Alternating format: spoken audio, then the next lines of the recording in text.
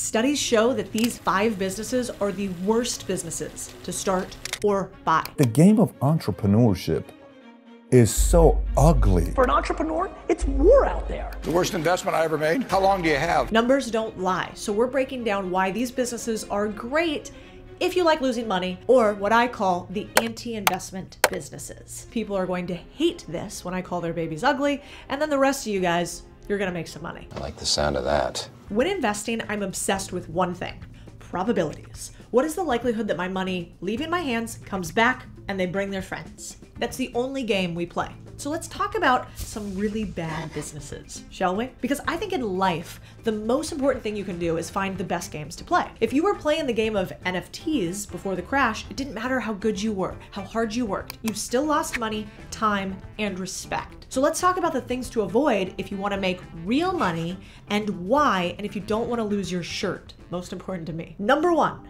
ATM routes. You know I love a good vending machine business, but not all vending machines are created equal. Far from it. ATMs being one of them. This is just what the data says, it's not opinions. Now, why would I never invest in ATMs? The problem is the math doesn't add up. Let's look at this. So the average ATM does anywhere from 3 to 5 transactions per day. The average ATM withdrawal is 80 to 100 bucks.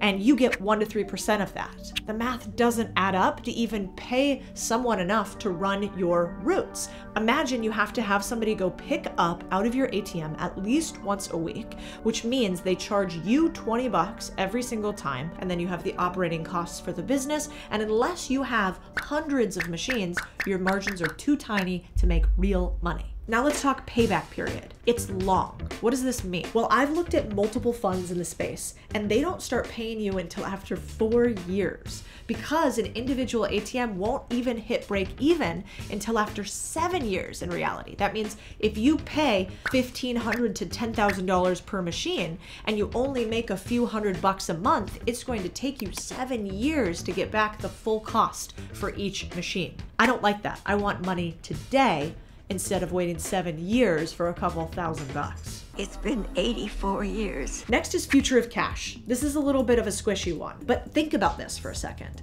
Will cash continue to be important in the next few decades? And what do I mean by cash? I mean dollar bills. Not at the rate the Fed is printing dollars. It's an open question. If the overall use of actual cash, like paper cash, decreases, you're at a big risk, since then there's nothing to sell. I ain't got no cash, man. As we increasingly use things like our phones and credit cards, ATMs become less important.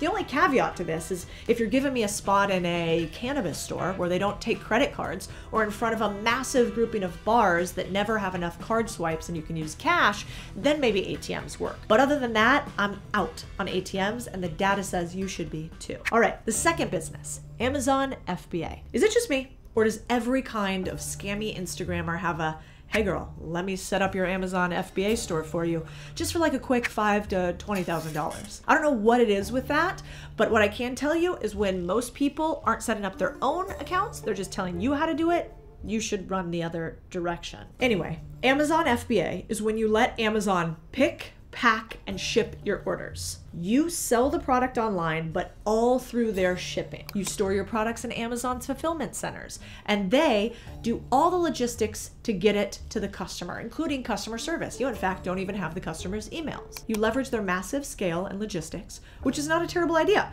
But let me tell you why I'd never do this business, and the data says you shouldn't either. First reason, platform risk.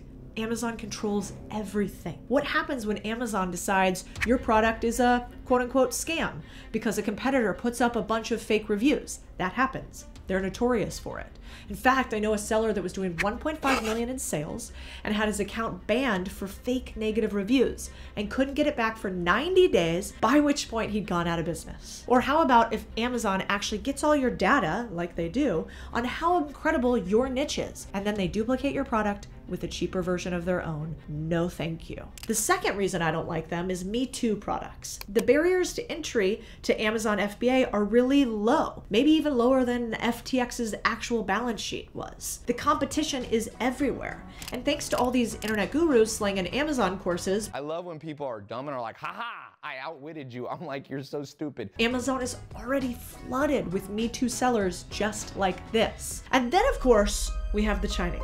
Am I allowed to say that? I don't know. But their speed at copycatting products is almost as impressive as their lack of interest in 2 words, intellectual property. So every time you create a product, Amazon lets a bunch of Chinese copycatters in on your game. One of the last reasons is that Amazon sets your price.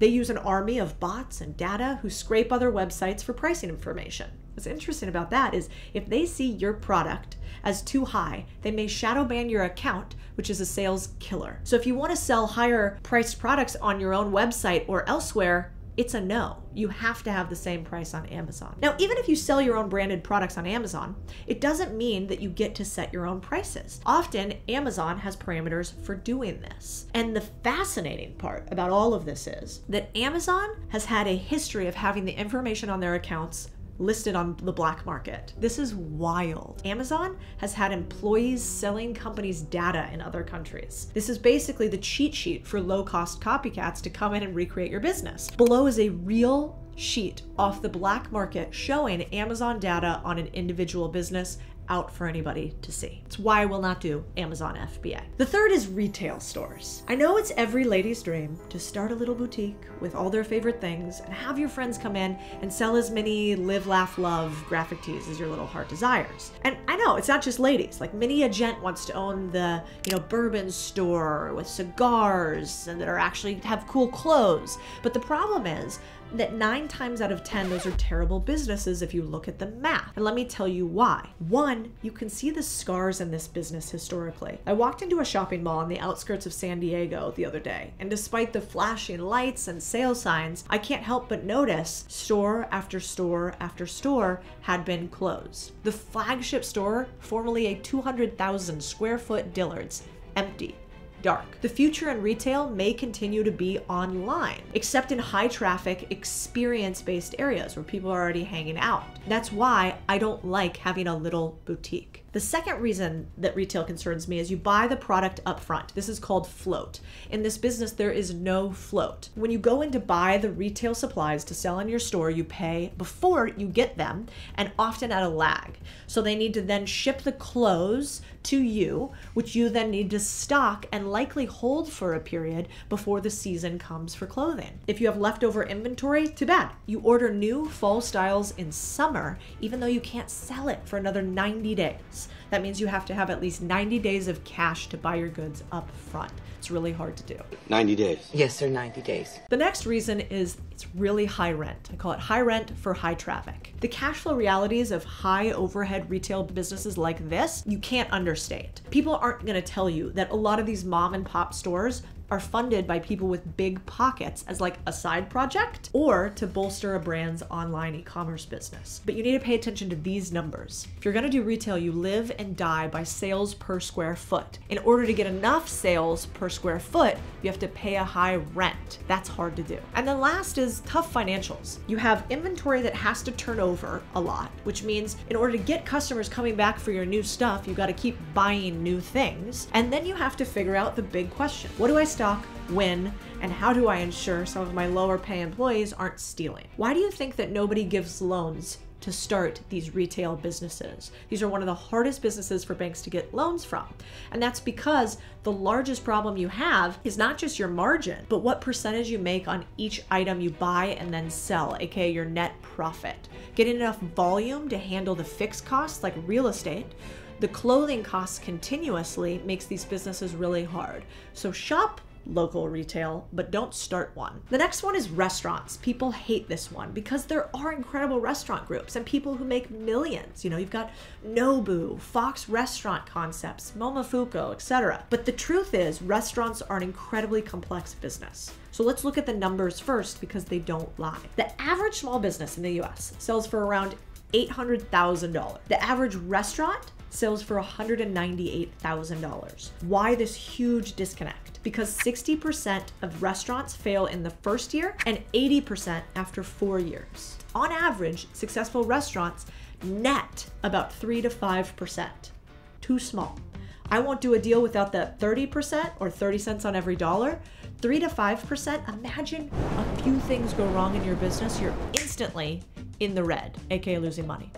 The third is competition. Restaurants are in what's called a red ocean market. A blue ocean is where you have no real competitors. You're Uber, right? When it was first created, or Facebook. It was the first of its kind. A red ocean is where you have so much competition you can't throw a rock without hitting another one of them. Think about this for a second.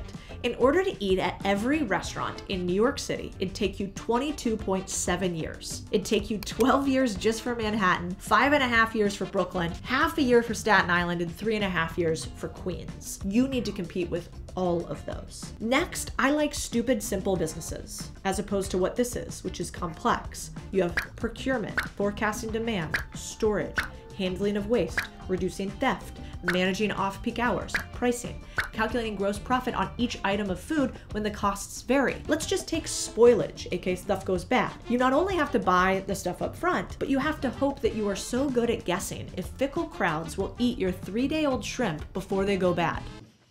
This food is nasty. Really hard to do. Last is expense. I want businesses that I don't have to spend much on before I can get money back. An average restaurant build out is $95,000 to $2 million. Can you imagine the cost? Not only that, can you imagine then wrangling servers all day? No wonder banks don't loan to restaurants. I don't care if you're a foodie. If your buds all tell you that you should sell that perfect cheeseburger that you make, don't do it. Restaurants are for humans that simply cannot exist without running one. If that's you. You can make millions in it. It's just really hard. So I go eat there. I don't do deals where I eat. The next one is hotels. Hotels aren't businesses. They're real estate with too many parts masquerading as a business. The cash flow typically isn't enough to cover the real estate transaction. They're expensive, massive, and have wear and tear on what's called an asset heavy, aka a lot of stuff you've got to have in one business. And I'm not into that. Now, these are the numbers though, and they're shocking. The IRS publishes tax return data each year on roughly, let's call it 28,000 sole proprietorships, so businesses where one person owns them in the US. We analyzed about 61,900-ish tax returns that are filed in the hotel industry. You want to know what we found? The average annual revenue for sole proprietorship hotel businesses in the US was $94,464. Annual revenue, $94,000. The average annual expenses for these same businesses was $96,064. Now, I'm no mathematician, but that appears to be losing money. The average net profit then for a hotel business is -2%. They make -2% per year. Well, then how come there are so many of them? Because they use this tax wizardry called depreciation to get that to 12%. Which basically means they can write off a bunch of the costs of the real estate, which make up for that the business loses money and they get some tax breaks. That -2% margin though, thinner than a Thin Mint. I want fatty margins and that's not it. Next is 24/7 on demand. I don't know if you guys have actually run businesses before. Hard enough from 9 to 5. Try midnight phone calls you have to pick up. I'm a pass. Then I think about something like time for effort. So leases. For a multifamily or most real estate, you sign a year-long lease, right, with your tenants. For a hotel, these leases, aka hotel stays, are a few days. Can you imagine the nightmare management becomes? You can't predict your revenue. They could drop off a cliff at any time and there's not much you can do about it. You know, I like to think about it this way. On the management side, you managing the hotel, you have to build out these things called revenue and forecasting systems. Maybe you have to do it for the next quarter or a few months, but how do you do it for a few days? And the reason it's so hard is because you have to predict demand. Let's say you have a hotel near Madison Square Garden. Did the New York Rangers not make the playoffs? Did Taylor Swift change her tour location? Congratulations, your revenue is now down 20% from last year because people didn't travel for the playoffs or to go see Swiftie. Not your own fault, just the market. Have fun explaining the T-Swift phenomenon to a bunch of investors. Who's Taylor Swift? Now, employees. Hotels need hundreds, and I mean hundreds of people to run them. You got general managers, you got assistant general managers, you got front desk managers, you got salespeople, you got housekeeping, you got revenue managers. So instead of managing a physical building, easier, you end up having to manage people, not always fun, and then a physical building as well. And then the type of people you're managing, it's a hard market. Low-skilled minimum wage workers, a bit like herding cats. And when that next hotel guest finds a pair of somebody else's underwear in their clean bed, you're gonna hear about it, probably at midnight. So if you're just dying to own a hotel, you can make money, but it's hard. All of these businesses are in the too hard for me category. If you guys want to hear about some other businesses I also love to hate, we got gyms on this list. We got dry cleaners on this list. I can tell you why. One word, remediation for the second. I hope I didn't call your baby ugly, and if I did, sorry. Let me know in the comments below if you want me to do a part 2 on this with the other businesses that I don't think you should do, backed by data. Also, what is your business? If you comment it below, I will tell you if I think that business can be a good one or a really hard business. Because I think you should really question everything and protect those pennies.